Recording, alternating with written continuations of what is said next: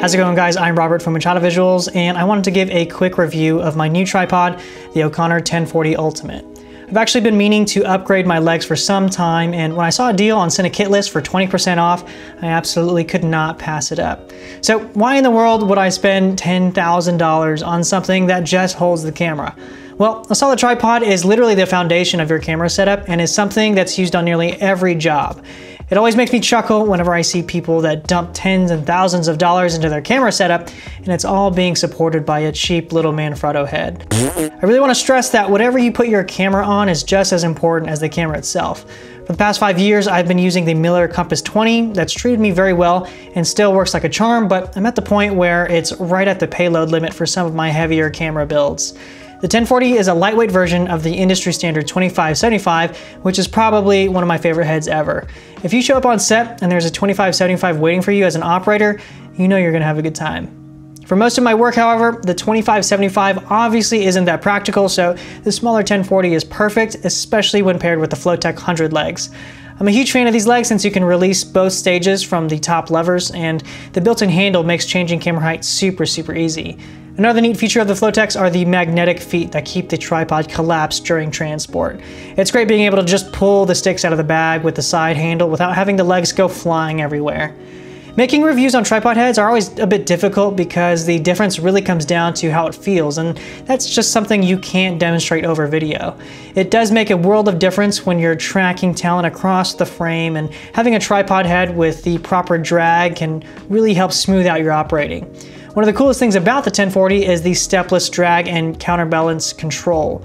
Most other heads have a minimum payload and drag selectors with no in-between that are either too much or too little, but the 1040 seamlessly supports payloads from 0 to 45 pounds so that I can throw on anything from a small A7S to a full Alexa build without a sweat.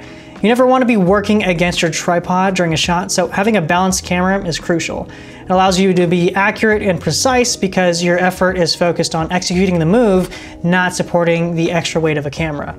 So a few small quirks that I noticed about this tripod: there's no way to completely disengage the drag fluid to let the axis move freely. This isn't a huge deal, but there have been a couple scenarios where I've needed zero drag on a specific axis.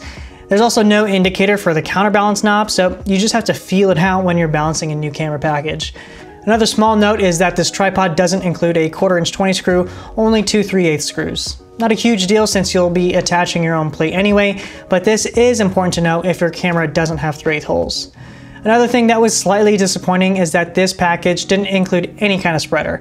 You'd think that for a package that costs over $10,000, it would include a spreader, but that's another $700 addition that you need to purchase separately. And I definitely think it's needed because although the Flowtechs are fast and convenient, you do take a small hit on stability because the legs are so light. So keep in mind that if you're getting aggressive on some of the higher drag settings, you might feel the legs shifting a little bit.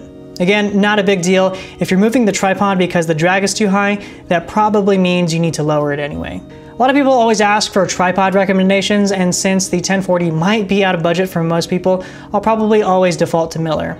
Fun fact, Miller actually invented the fluid head, so they definitely know a thing or two about making good tripods. A lot of people enjoy Sockler, and they also make great heads, but I always end up preferring how Miller feels, but that's just my personal preference. The Sockler Ace M is another great lightweight system for smaller cameras, and I actually own that system as well. Hopefully this video is helpful in some way. A good tripod might not seem like something you want to spend your hard-earned dollars on, but a good tripod is something that should last you the rest of your career, and I've always been an advocate of buying it once. Small incremental upgrades are definitely financially easier, but it'll end up biting you on the back end since you'll keep having to upgrade every few years as your needs grow. So I'm super excited to have the quality of OConnor in a lightweight package, and this will probably be one of the last tripod systems that I ever buy. If you have any questions on this video, feel free to leave them in the comments below. Thanks for watching, and I'll see you in the next one.